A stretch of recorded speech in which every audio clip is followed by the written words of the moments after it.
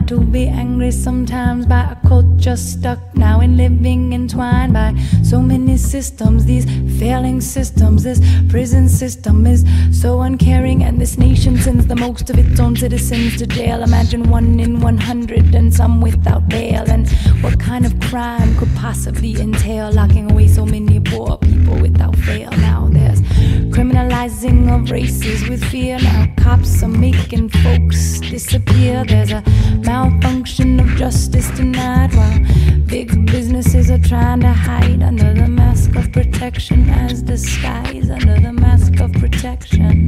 Now why can't we rehabilitate? Now why can't we put more stock in faith? And I try hard not to be angry sometimes. I believe in the goodness of humankind is to just stand up and redefine that inner grace that lies in each of us confined. And I believe in the magic of self. And what happens if you get up off that shelf? Your dusty dreams and undoing the unjust that's been done to you.